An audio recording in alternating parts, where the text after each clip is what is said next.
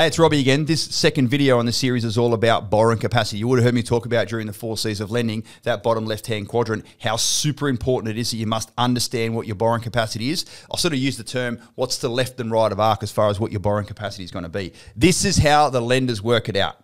So you've got your net income over here after tax. Remember, gross income is before tax, net income is after tax. So how much money lands in your bank account after your prepaid deductions have come out?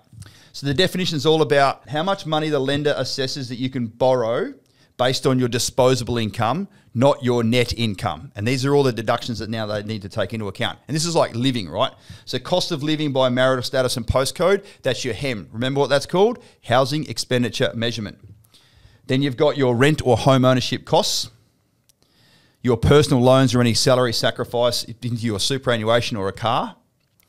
If you've got dependents, that is little kids, bambinos, or if you've got a non-working adult, so if your partner is at home and looking after the kids, for instance, then they are a dependent of yours, or a mouth to feed, as they like to call it. Credit cards. Let's just say you've got a $6,000 credit card. Many banks apply a 5 times limit to that credit. So even though a $6,000 credit card, which is not very much these days, in fact, it's a really sound amount to have there. It's enough for you to use, month on month, but it's not going to get you into too much debt. But at the end of the day, that's like $30,000 less that you can go and borrow. Sometimes, if it's a little bit closer to the line and we're sort of, making sure we're maximising what your potential for borrowing is, the mortgage broker might even suggest, so like, close your credit card, you don't need it anymore. And if, if there's a time down the track that you can basically reapply for that credit card, that can come into your life. So you can see then we're left with this little bit at the top called your disposable income. That's what they calculate your borrowing capacity in.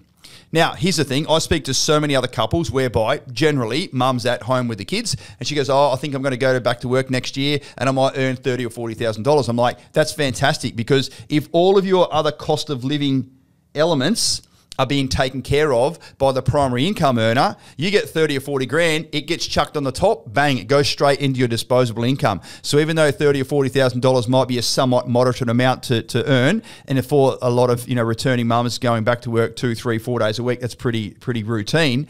It makes a massive impact on how much you can actually borrow, because it goes straight into your disposable income, and the banks are going to love you, and you may find yourself in the game.